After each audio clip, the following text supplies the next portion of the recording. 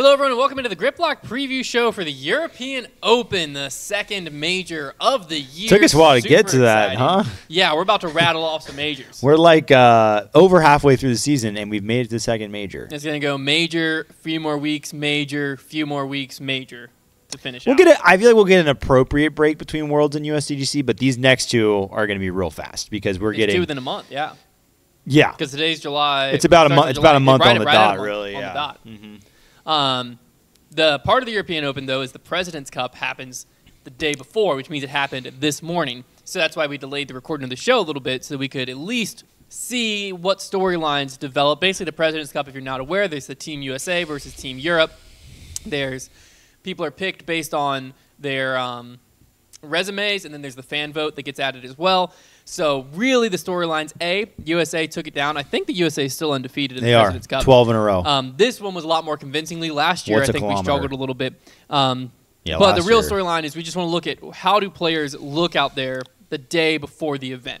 That's the storyline here. I just want to say the President's Cup is such a cool event. It is super fun. Like, it's all-star, basically. The format is really cool, but it just doesn't really get a lot of attention. It does not, no. Partially because it's broadcasted in the morning on a Wednesday. It was at like 6 a.m. Wednesday morning, and it's only to DGN Pro. This whole event is only to DGN Pro, which I'm a PDJ member, so I already have the discount to the basic or standard, whichever one. So for me to upgrade this morning was only $6. I'll try to add a reminder Monday to remind all of you to go back down to standard. Because obviously the play here is get people to pro, and then people forget they're on pro. Stick it to the man. Because like I'm gonna remember Monday to go back down. Because like paying $6 to watch the European Open, I would do that every year. Yeah, sure. That's a steal. Yeah. Paying $12 a month for the rest of the year, I would not want to do. He wouldn't do it. So, regardless, key storylines. Ricky and Paul both seemed very comfortable. They played 18 holes. They didn't play the full beast. They played like a 9-hole loop. And it was like split up, so they had 9 in the morning, 9 in the afternoon, and the afternoon round was match play, which can also affect how your scoring goes. But if you just look at the scores that are on PDGA Live, so you try to combine them into an 18-hole round, what you get is Ricky shooting a 9 under through those 18, Paul going 14 under through the 18. The front 9 was actual just stroke play, so they're playing to be as good as possible, and you had Paul shoot 8 under, Rick shoot 6 under. Regardless, basically what I'm trying to say, both guys look fired up and ready for the major. Mm-hmm. They look very ready to play. Yeah. Gannon and AB, a little more iffy, a little more touch and go. First time looking at the course for at least Gannon, yeah. Yes. AB obviously was there last year. He literally on hole 16, he was there. He went OB, this year OB, and just got to have a par putt. We'll talk about that in a second. Kristen looked really solid in singles, ended up losing her match to Ella Hansen. So mixed signals from Kristen there. And like I said, they only played select holes, so these are just storylines. You kind of get a feel, but it never fully translates because especially this year, we have the Beast being used for 2 rounds. This is the course that's played every year. Not much changes, if any changes, happened here, with the exception of them ruining the entire course, lighting it all on fire, and saying this event sucks now. A little bit overdramatic, but hole 16, last year, bunker rule, creates so much drama. We have Anthony Barella, choke of the year, falling apart because the rule was you throw, if you land in the bunker, BUNCR, if you land in the bunker, you just rethrow without a stroke penalty until you get on the island. You don't go to the island until you're on. So you're just standing there rethrowing, and you're not going to get those discs unless you can sprint and get it back in 30 seconds. We tried that in a video. Very fun. It's super hard. So basically, you're losing discs, and it created an immense amount of drama, both for AB and then for Corey Ellis, who had to step up after AB took whatever he took. Yeah. This year, they blew it all up. Basically, if you go OB off of the tee, you move to drop zone 1. If you go OB in the fairway or from drop zone 1, you move to drop zone 2. Drop zone 2, wide open 45-foot putt. So if you go drive in the fairway, second shot OB, you have a 45-footer for par. Pretty lame. Making, if you're trying to play the hole well, the worst you'll take is a bogey. Yeah. So really they took what the separation could be infinite, right? Tons of drama possibility on the 16th hole and made it where the biggest swing could be birdie to bogey. Maybe birdie to double if someone goes OB from the drop zone. Pretty lame. It's pretty lame. That sucks. It's one of the worst changes of all time. People it. on Twitter were saying it's because the PDGA thought the previous rule was unfair and they didn't want to have to grant bunker That things sounds to C tiers. soft. Here's the thing: you don't have to grant bunker things to C tiers. Isn't You're it? the PDGA. Isn't it cute when they act like they can't do whatever they want? Yeah, like what the frick Like, are we talking about here? Just don't. It's a major. It makes the major better.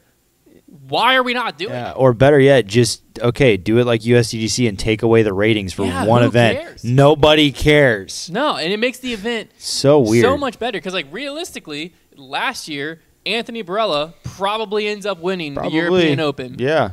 And we don't have that dramatic storyline that happened. Oh yeah. And that's just that simple. This year, like, I hate this. I hate everything about it. That hole was so unique. It was like the most iconic hole because of the storyline. It was something special in disc golf. There's still time to change. We don't tee off for another like 12 hours. Okay, we can right the wrong still. Let's do it, please. Bring I beg back of you. bunker. Like it was such a cool rule. It's like they did the same thing to USDGC hole 17 a few years ago. Like, what is so bad? They don't like to see about people stroke and suffer. Distance. Like, the most fair thing you can do, if we want to talk about fair, is say you can't play on the island until you make the island. That's the most fair thing. Seems fair to me. Because now you have some players who are within an inch of the island that go to the drop zone, and have some players who are 600 feet from the island that go to the drop zone. Why are both players going to the drop zone? That's not fair. Good point. What is fair is once you're on the island, you go to the island. I rest my case. PDGA, there's my fairness case. Let's make the change. They won't hear it. Come on, you got time. They will Please. not hear it. I mean, the joy that would erupt from my heart if I woke up tomorrow and it was breaking news that the bunker rule was reinstated. That would be crazy. It would fix everything. Everything. The entire world would be fixed if the bunker rule was reinstated. I'd have to agree. But other than that, no real change of the beast. Going to play awesome. It's Gonna the be great. beast. It's the beast. They're also adding the monster at Tampere. How do I say it? Tampere. They're also adding the monster at Tampere, which looks like a phenomenal addition to this. Looks really good. Obviously, this is the host of Worlds next year. The European Open will not exist. The World Championship will. Mm-hmm. Why can't they do both? You tell me. I don't know. But European Open won't exist. Worlds will. And these are the courses that, as of right now, are going to be played. So you can see they're kind of already testing because the monster adds a lot more woods in. I wouldn't necessarily call it a fully woodsy course, but I think it's going to play as if it is because the open holes have a lot of OB that still make it punishing to go off the fairway. Yeah. And then when they get in the quote-unquote woods, it's like European woods where there's like still grass fairways, but it gets real tight. It's tight. It's tight and it's long. And from what I've seen, you get it. It's kind of like what we just saw at Crocol. You get in that rough, and all of a sudden you see it gets real dark because it's thick. It's thick with trees. Yeah, so gonna be really interesting to see the twist that adds to this. I Because it will not play like the same event it always has. No, I think the event's going to play a lot different. And my take, I mean, this course looks really great, and that's going to be the course that people fear coming into this event. That's my opinion. From what I've seen, it looks very challenging. I think that's. If I'm not mistaken, I think it goes the monster, and then beast. Yeah, I think you're going to see a lot of players have some pretty serious hiccups on that monster course because it looks very challenging. It does not look like it's going to score super easy. You're going to have to be really on and throwing the disc well. And there's plenty of opportunities with those greens to get bad breaks. Oh, yeah, that's the other thing that's crazy about this course. If you haven't seen it, is the greens. There's several greens that have been built up into these massive dunes with like multiple levels, and it's not like built up as in stonework. It's like dirt was brought in and then grass was planted to where it looks pretty unreal, crazy. Like a castle almost with a disc golf basket on top, but it's all grass. Greens are protected because even the ones that don't have any elevation like that you'll see a lot of guardian trees in the entrance. They keep the entrances to a lot of the greens tight. They like to do that in Europe, it seems like. You get to like the end of a dogleg par 3 and it cuts into the woods and there'll be kind of an entrance to the green.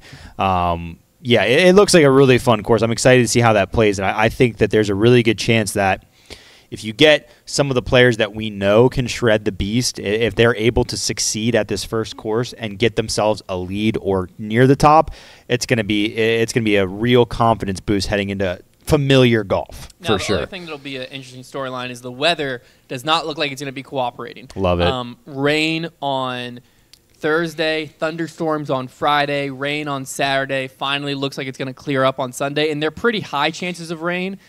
Hopefully they're just like passing shower type stuff, but when I looked at it, it looks like a pretty consistent like 70% chance of rain. I don't mind a rainy European Open. Yeah, I'm down for. I mean, this is Europe. Like they get the weird weather like that. I'm down for a like you got to grind it out type event. Yeah, So let's get into some storylines here, all right? Paul Macbeth loves this event, loves playing in Europe, just scorched the President's Cup. Yeah. What does that do to your opinion of him leading to this event? Well, it certainly helps. I think that he lays down that nostalgia trap where it's like every year for really any major tournament, but especially this one and Worlds, but honestly, this one probably being the biggest one, you get real excited about the possibility, Paul is playing pretty well. He's owned this tournament in the past. But I think you have to be careful just because of this new edition of a course. This isn't going to be 4 rounds at a course that he's dominated historically. He's going to have to play half this event at a course he doesn't have the same level of experience on, and that is going to be challenging in length to some extent. So, if he's on, and he'll be competitive. And, when it comes to these majors, he doesn't feel the same kind of pressure other players do, although maybe he's starting to apply that to himself. But he definitely has a different level of focus that he switches on. So we'll find out what version of Paul we see. But if we get a Paul's good game, he's going to be in contention. Absolutely. Yeah. Yeah, no, I had the exact same thought of if we were going into the classic European Open 4 rounds at the Beast, I'd really like him. I don't know if it would quite make him my favorite, but he would be up there. Well, he won PCS last year right before the European Open. And obviously, maybe there's an injury during the European Open or whatever, but that laid the foundation for us to be like, Paul is about to dominate and win a major, and then it just didn't happen. Yeah. So we've seen this film before. But when you add in the monster in addition to the Beast, when you add the monster here in, I think that course levels the playing field a little bit more because there's not that history both in Paul's mind and the field's mind of what Paul can do.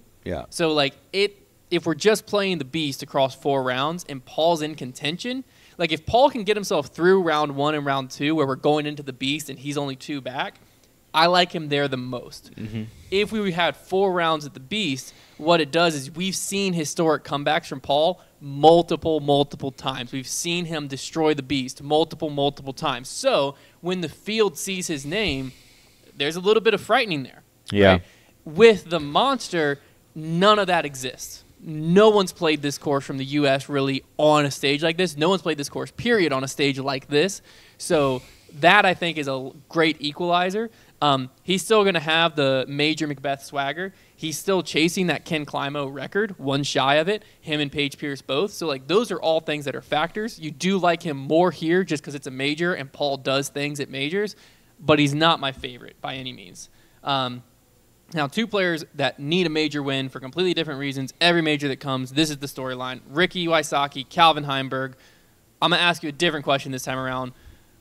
Which player do you think is more likely to take this major down? I think everything points to Rick, and that's why I'm going to say Calvin, because I think the course sets up fine for both of them.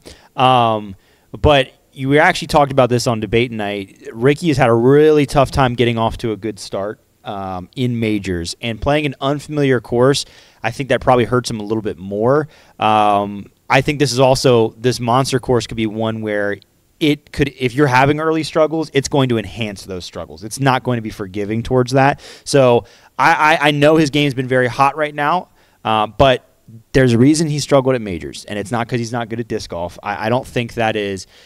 I think when it comes to these 2 players in particular, you have to look at things differently than any other event because the track record for long enough has been this way that you can't ignore it any longer.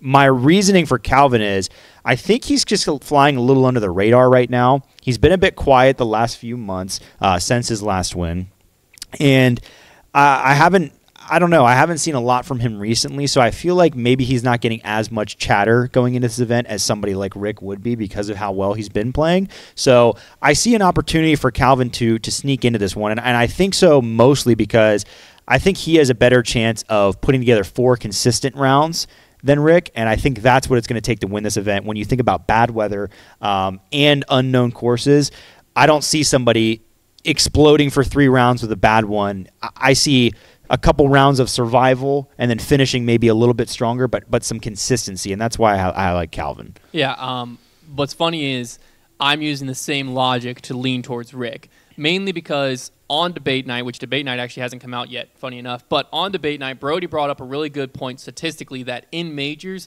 the first round kills Ricky. Mm-hmm. That Ricky shoots himself out of the event in that first round. Yeah. And I think that's where the monster is going to actually help Ricky's case.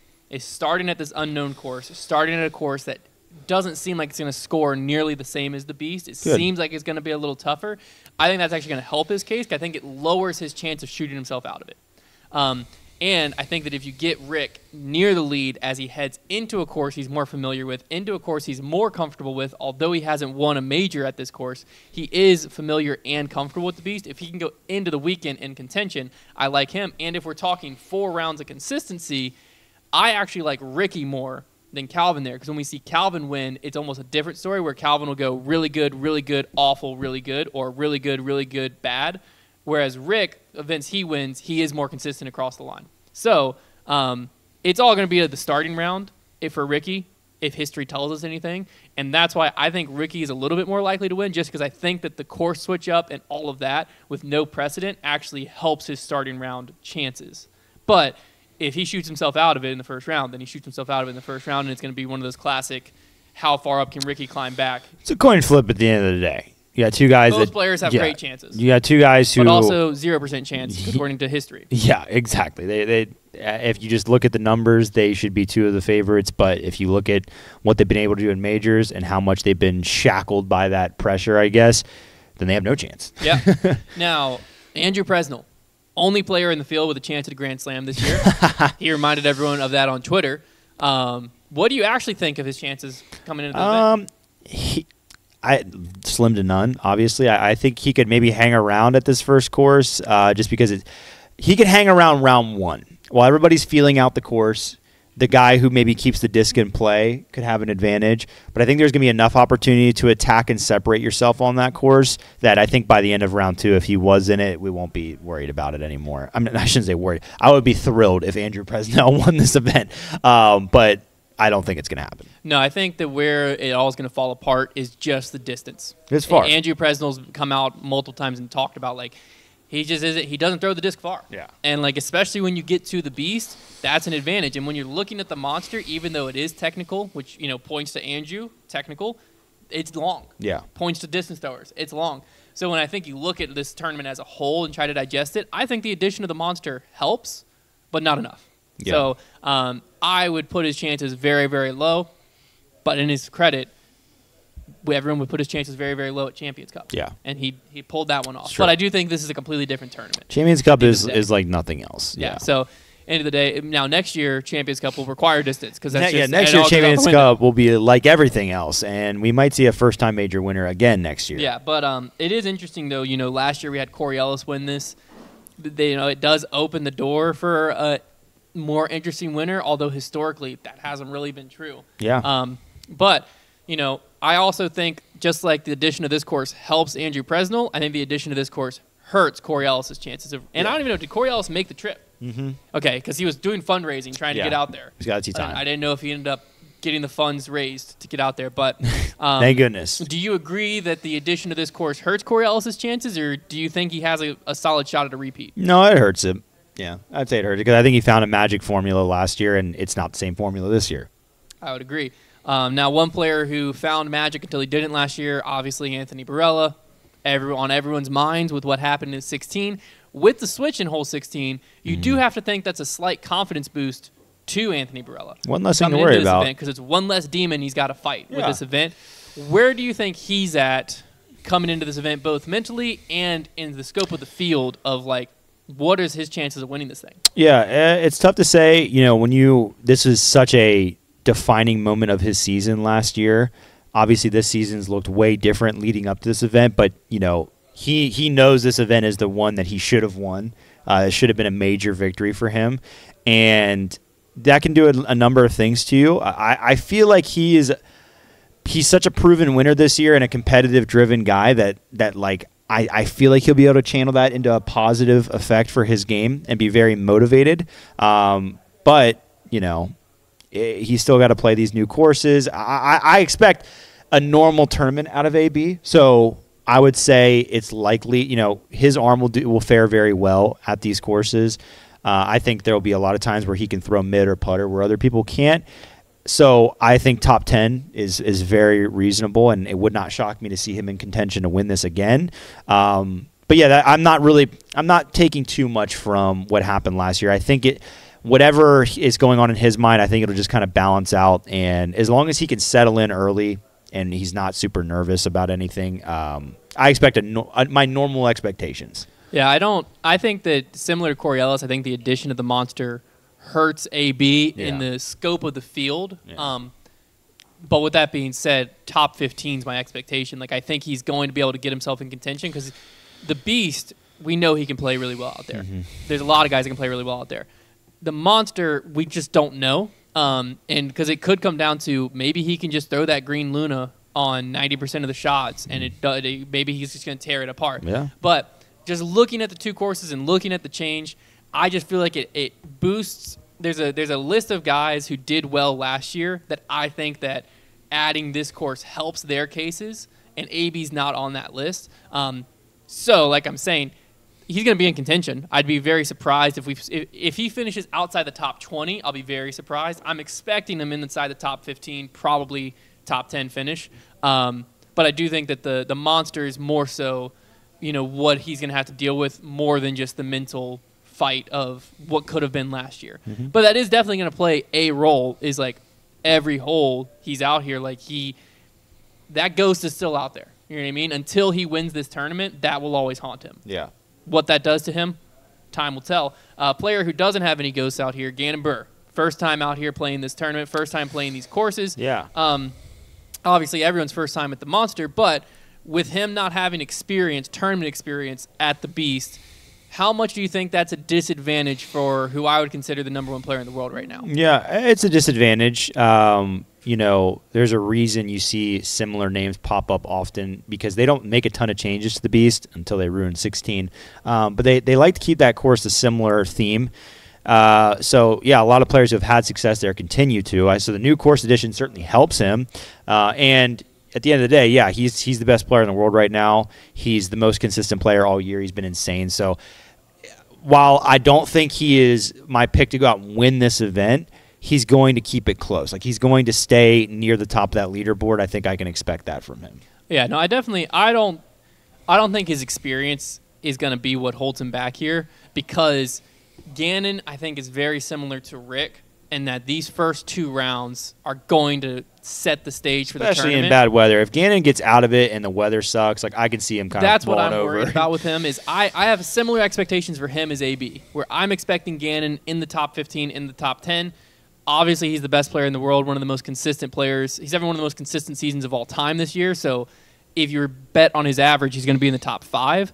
But he's not my favorite out here. I just think there's a lot of things that just don't quite go his way when you're looking at the story of the tournament before we get into it, that I'm expecting him in the top 10. That's where I'm expecting him.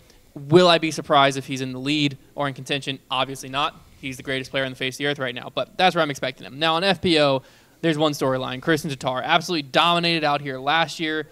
So the question around this is actually, what's it going to take for someone to stop her this year? It's going to take somebody's A game. I mean, Kristen is not invincible. We know this. She can have off events.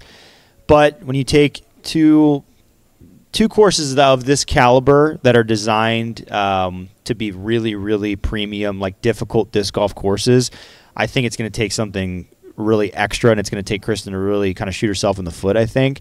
4 rounds at these courses, that just really favors her. But there are other good players in the field, and you can't write off other players like Missy Gannon who have had success this season.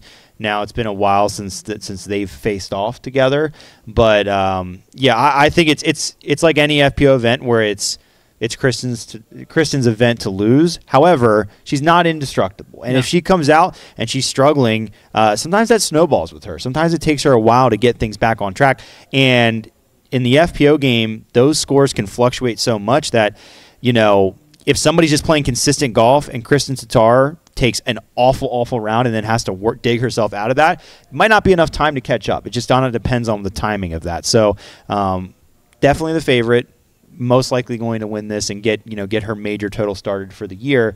But she's not indestructible. You have to remember that there's certainly going to be opportunity out there. Yeah, I think when I'm looking at this, what gives Kristen the advantage in these two courses is I think she a lot of times doesn't get caught up in going for things she plays her percentages very well. Yeah. And I think that's where these courses really favor someone who does that, because if you have distance, which Kristen isn't the farthest thrower in the field, so players who have distance on her, they will get baited into going for shots that Kristen's not going to mess with. So this is very much a thrower's event. This is a keep it in the fairway, take your chances when you can get them, and capitalize on the putts. So to me, the question of what will it take for someone to stop her this year is Evelina Salomon's putt to be on. Yeah. Because I think Evelina is going to be the player that gives herself as many or more looks than Kristen. She's the big threat. And it's just a question of, can she convert? Totally. Spoiler alert, President's Cup. No. There were some very shaky putts during the President's Cup. Certainly was. So it doesn't really bode well for my confidence for Evelina going into it, but I think that is the key. Because Missy Gannon also in the President's Cup just didn't look great. And Kristen did look very solid, so I think it's going to be very hard for someone to topple Kristen, but I think if someone was going to, I think it's going to be Evelina Salonen, and I think it's going to be all contingent on her putt, as it always is. Is there any other players on your radar, though? Well, you can't forget about Silva. Yes. Silva Saarinen obviously lost to Kristen last week, but it was a valiant effort, and I think there's a chance that if she can continue, she's continued to play well, you know. So if she can continue to play well and Kristen doesn't have her best event, she'll be there. So it'll be interesting to see how she does. Now, as we head into predictions, reminder that majors are worth double big points. Big week. So very big week, and I need it because I'm at 57 and Trevor is at 71. It can happen. It can be flipped right here, though. Destroying me on the dark horse pick. I'm going to do it again. We're locking in. We're going MPO first here. These are the hardest picks ever. I don't like what is on my paper. I hate my picks, but I'm sticking with it. Same. Yeah, I don't. Oh, I picked with the gut. I picked with gut. And that's crazy. I'm rolling with it because here's the deal: there's been multiple times this season my gut has told me something, and my brain has told me no, and my gut was right. Some bad food you ate or something. So I'm locking with this. Third place, I want Kyle Klein. Came in second last year. No one's talking about him. I think he's going to be just fine at the Monster, and I know he can play the beast. The point separation is going to be crazy. Second place, I want Ricky Wysocki. Because of the top players in the world, I think Ricky's the most likely to get in the top 3 for me. So I want him in there. So I got Ricky Wysocki. And then winning it, I'm doing it. Winning it, I saw you wrote. I'm taking Chris Dickerson. He played really solid last year. He came in 8th place, and I think the Monster really is going to bode well for his game, and he's having a very good season overall. The dude has been living in the top 10 when he's been playing. That's an ambitious pick. We have I want Chris Dickerson. We have 3 different players, so this is going to be great. This is great. Watch, it'll be a 3 that we don't have. I've got Paul Macbeth in 3rd. Yeah. I'm giving him my nostalgia bid because, frankly, he has been around the top 5, top 10, lately. So it's not been it's not a crazy pick. It's not been insane. It's not like I feel like last year or in years past, even with Paul, I've just really just kind of thrown it out there. This year, I kind of feel like it makes a little more sense. And he played really well at President's Cup. That didn't hurt anything. I've got Gannonbert in 2nd. Because how often does he finish outside the top 3? No, not much. Smart pick. A smart person to make that pick. This is the one that I don't maybe agree with as much, but I'm going to do it. It's Calvin Heimberg. I'm going to give him his first win. I had a gut feeling about him as well. That was a gut feeling. Well, I feel like he's coming in a little more hush hush than a lot of players right now. And you're smart is you have 2 of the top players in the world in your top 3. So I don't. It's ambitious from the sense that my top 3 is made up of a guy who's never won a major, a guy who's never played this course or either of them, and Paul Macbeth, who has not been playing great. So that there is ambitious picks, but I'm missing AB though. I'm also missing Rick, and I wish I could have a top 5 because those 2 players I really want in there as well. FPO, I forgot to update mine, so I'm gonna have to go off the dome because shouldn't be too hard. It's not gonna be hard. I want Missy Gannon in 3rd. Mm-hmm. I want Evelina Salonen in 2nd, and I want Kristen Tatar to take it down. Copy paste. That's what I've got. There you go. So no separation in that division. That's fine. That's all right. MPO is going to be a lot, potentially. And then Dark Horse is worth 4 points. I can tell you for free, though, that MPO top 3 is going to end up being it could be AB, Matteo, and who else did we not name that would be Nicholas Antela. That'll be the top 3, and I'll be well. Nicholas was one that was really. I put Kyle Klein in over him, and I'm probably going to regret that. Oh, man. Dark Horse, I went Ben Calloway. Played really solid. I thought you were going to take Vino. I really thought you were going to take Vino. Nope. Ben. Okay. I took the defending champ, Corey Ellis. All right. I like Ben Calloway against Corey Ellis. I would too at any other event. I'm hoping that Corey Ellis gets a huge nostalgia kick from the win and just what scares me with dominates. Corey Ellis is that the nostalgia kick can't come in until round 3. He's got to survive the first 2 rounds. Yeah. But so does Ben Calloway. So does Ben, but Ben doesn't have nostalgia. That dude not nostalgic at all. No nostalgia, Ben. Nope, that's what he's known as. So Yep. that's going to wrap it up. Be sure to watch some disc golf this weekend. Morning tee times, always a good time. These courses are incredible. The crowds are going to be phenomenal. It's free to get in over there, so there's going to be thousands of people out there, which always makes this event way more electric. So it's going to be a ton of fun to watch, but if you don't feel like paying, that's okay. Tune in Monday to Grip Locked, and we'll tell you everything you missed. We'll see you there.